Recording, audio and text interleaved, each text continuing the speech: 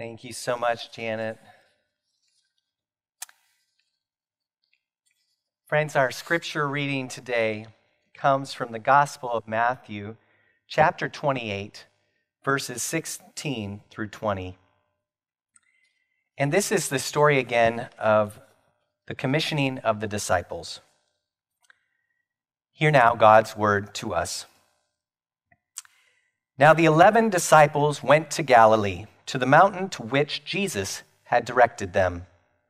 When they saw him, they worshipped him, but some doubted. And Jesus came and said to them, "All authority in heaven and on earth has been given to me. Go therefore and make disciples of all nations, baptizing them in the name of the Father and of the Son and of the Holy Spirit, and teaching them to obey everything that I have commanded you. And remember, I am with you always, to the end of the age." This is the word of the Lord. Thanks be to God. Please pray with me. Lord Jesus, we thank you for the way you revealed yourself to the disciples after the resurrection and the way you met them on that mountain and gave them that great commission to go and spread your good news to the world. As we reflect on this message, help us to live it out as well. In the name of Jesus we pray. Amen. This morning, as I mentioned, we are exploring the story of Jesus commanding the disciples to go and make disciples of all nations. And again, this is known within church history as the Great Commission. Commission is another word for command or instruction. I have always connected the story of the Great Commission to world missions. I grew up in churches that would remind us to spread the message of Jesus to the world. When I attended seminary, I chose Fuller Theological Seminary because it was known as a place devoted to world missions. I graduated with my Master of Divinity degree from Fuller in 2002 and included in my degree many world mission courses for my electives. I also was blessed at Fuller to meet missionaries and ministers from many different nations, including countries like Korea, China, the Philippines, Japan, Kenya, the Congo, Ethiopia, Nigeria, Liberia, Mexico, Nicaragua, El Salvador, Egypt, India, France, Germany, England, Spain, and I could keep going. There were over 70 nations represented in the student body when I was a student there. So when I think of the Great Commission, I first think of spreading the message of Jesus to the world. Let us now take a look at the story from Matthew's Gospel and highlight a few key things. First, remember the context. Jesus is meeting with the 11 disciples since Judas is no longer with them. And it is after the resurrection and right before Jesus' ascension into heaven.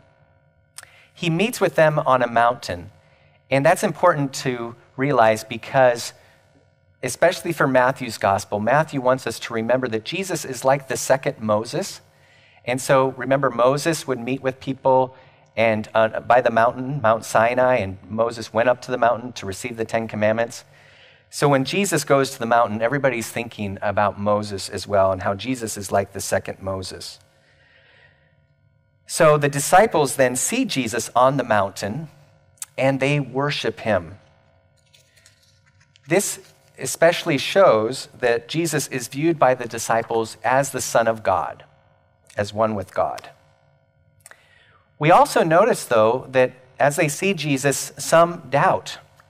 And scholars debate what this means. Why would they doubt, since Jesus has revealed himself and been resurrected? But the idea that some of them experience doubt might encourage those of us who struggle with doubt as part of our faith journey.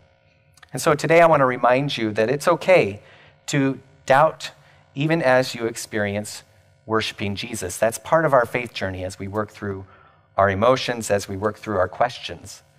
So this is a reminder that it's okay to doubt during your faith journey experience. Jesus then comes and says to them, All authority in heaven and earth has been given to me. Go therefore and make disciples of all nations, baptizing them in the name of the Father and of the Son and of the Holy Spirit, and teaching them to obey everything that I have commanded you. Jesus did not just tell his disciples only to share about him with others. Jesus wants them to make disciples. They are called to reproduce themselves. Disciples are students of a rabbi or teacher, and the original disciples are called to go and help raise up other friends and followers of Jesus. As they make disciples, they are to teach people to obey Jesus' commands. Jesus also makes it clear that the disciples are to continue the ministry of baptism that Jesus himself experienced from John the Baptist. And as the disciples baptize, they are to use what we would call Trinitarian language: Father, Son, and Holy Spirit. You may notice when I baptize people at this church, I also baptize them in the name of the Father and of the Son and of the Holy Spirit. The last message from Jesus, according to Matthew's gospel, is one that brought great comfort to the original disciples and the early church and brings comfort to all of us. Jesus reminds his friends that he will be with them always, even to the end of the age. In other words, Jesus says, I will always be with you. So find great comfort in that truth. We can see how the story of the Great Commission inspires world mission today and reminds us of God's love for the world. But before I talk more about the beauty of this message from Jesus, I want to share that the Great Commission also was used by the church, sadly, especially during the period of colonization, to cause great harm. As a reminder, colonization was the movement of largely European nations to expand their ownership of land throughout the world. As we remember from our history classes, between the 1500s until the 1960s, almost the entire world was colonized by European countries. The United States, of course, also spread its own control over much of North America and its influence in other nations around the world, often displacing native people as it gathered up land. The sad reality, as Europe and the United States developed its land and influence, they often combined harmful colonizing actions like using military power to take over land while forcing conversion to Christianity and requiring indigenous people groups to be baptized. Unfortunately, for many nations in the Southern Hemisphere especially, the idea of the Great Commission brings up a painful history of colonization. One of the problems with some approaches to the spread of Christianity from the 1500s into today is that Christian missionaries have sometimes assumed that they are bringing Christ to another nation instead of recognizing that God is already active everywhere in the world before a missionary arrives. Consider the thoughts of African religious scholar John Mbiti from Kenya, who wrote, "The God described in the Bible is none other than the God who is already known in the framework of our traditional African religiosity. The missionaries who introduced the gospel to Africa in the past 200 years did not bring God to our continent. Instead, God brought them." John Mbiti helps us understand that when Christians from Europe went to other countries to spread the message of the gospel of Jesus, they often made the mistake of thinking that they were the only ones that had a relationship with God. Instead, Mbiti reminds European missionaries that just as the Jewish people had a relationship with God before Jesus arrived, and Christianity eventually developed into a new religion, so did African indigenous religions have connection to God that then became shaped by the coming of the good news of Jesus. What does this mean then for us Christians today who seek to spread the message of God's love to the world revealed in the life, death, and resurrection of Jesus? Well, as your pastor, I certainly support the spreading of the gospel of Jesus to the world. I think it is a good idea to make disciples of Jesus in all nations of the world. However, I think making disciples needs to be done differently now than some models in the past. First, as Christians, we need to share our faith with humility and with less judgment of other faiths. As an example, our mission partner, Talile Fikru, and her husband, Urgesa, do mission work in Ethiopia by helping start schools for mostly Muslim students. In these schools, they choose to not teach the Christian faith in order to show respect to the wishes of the Muslim families they serve. Instead, they build relationships in the community, and by building trust, they have opportunities to share about Jesus in other contexts. Sometimes this leads to people becoming disciples of Jesus, but they do not force anyone to leave their religion, and they show respect to Muslims. I have shared before with you that when I was growing up in San Diego, my family was very close to a Muslim family in our town, and we respected and supported each other's faith traditions. Maybe it sounds surprising to some perspectives within Christianity, but we can show respect to people of other faiths while still sharing our faith. We do not need to force conversion. We just can be ourselves and trust God is active in our world. A second approach to the Great Commission today is to recognize that any actions of love in the world support the mission of Jesus Christ. Sharing our story of who Jesus is in our lives is one way we can live out the Great Commission.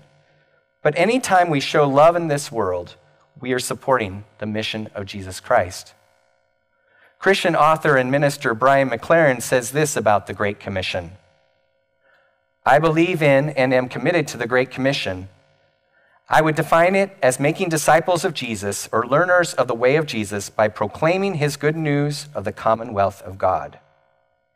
McLaren then continues, I believe the way of Jesus, the way of love, faith, hope, reconciliation, radical rethinking, service, self-giving, respect for creation, full surrender to the Spirit, truly is the way, the truth, and the life.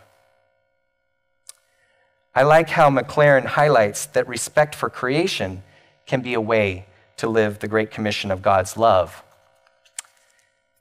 You may remember that on April 22nd, just this last week, we celebrated Earth Day. Earth Day reminds us to care for all of God's creation and to work for environmental justice efforts, like reduction of greenhouse gases and other tangible efforts to reduce the impact of climate change. Last week, after the verdict in the death of George Floyd, we continued to hear members of the Black community describe how racial justice and a willingness to address the problem of systemic racism in society is also a strong witness to the mission of God in our world. I think the work of social justice, environmental justice, and any actions of compassion are an expression of the mission of Christ. And when our civil servants, including nurses, doctors, police officers, firefighters, social workers, legislators, and educators, serve the needs of our communities, they are fulfilling the work of God in the world. Friends, the good news is that we can all live out the Great Commission of Jesus in the world by doing the actions of Jesus. Richard Rohr, the Franciscan priest and founder of Center for Action and Contemplation, encourages Christians to let go of doing service out of a need for ego. In a recent podcast interview on rethinking the Great Commission, Richard Rohr shared that when he entered the priesthood, he hoped to go out and in the name of Christ to save the world. What he and other priests learned as they ministered to people in other nations, though, is that they met God in the people they served. They thought they were the givers, but learned that God was already there, and they became the receivers. Like Rohr is saying, let us live our faith with a similar humility. Rather than acting like the superior one seeking to save the world, remember that's Jesus' job, let us humbly do actions of service and help make disciples of Jesus by honoring the work of God wherever love is being displayed. If we act with humility and compassion, the world might see Christians less as the colonizers and more as the humble friends of Jesus who are peacemakers and partners in God's work of reconciliation and justice. Christians need to be defined more by what we support than by what we judge. We need to be known for our kindness and humility more than for our hatred and pride. Some of you have read an article recently put out with a poll from Gallup about decline in attendance in houses of worship.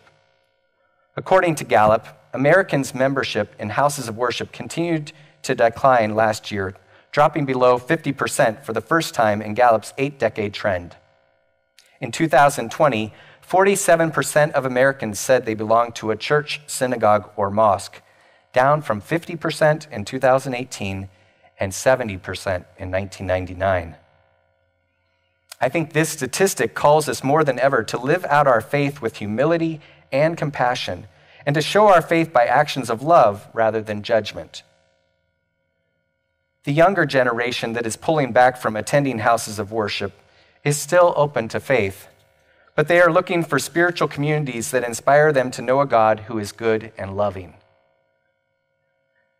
So I hear you saying from home, yes, I want to be a Christian that can embody the Great Commission in a new way of humility and compassion. How do I start? Start small. Start by listening to the world around you with an ear to learn from others, especially to learn from cultures, faiths, and perspectives different from your own. Start by recognizing that God is active all around you and within you. Your mission field begins in your home. For some, it begins in your school. For some, in your workplace. Simple actions of love are the first step in living out the Great Commission. Then, as you show love, remember you are embodying the love of Jesus. When appropriate, share with others how your faith in Jesus inspires your kindness and compassion, your care for all of God's creation. As we do these things, we will fulfill the Great Commission of God's love. Will you pray with me? Jesus, we again are so grateful for you, for your love for us, for the way you embodied that love, Jesus, in the way you cared for people on earth. And we want to live out your love in this world. So help us fulfill the Great Commission. Help us to engage in relationship with people who are different from us, who we need to learn from. Help us do this with humility, with compassion, with an openness to learn, and with an openness to share about our own faith in you, Jesus. We pray this in your mighty name. Amen.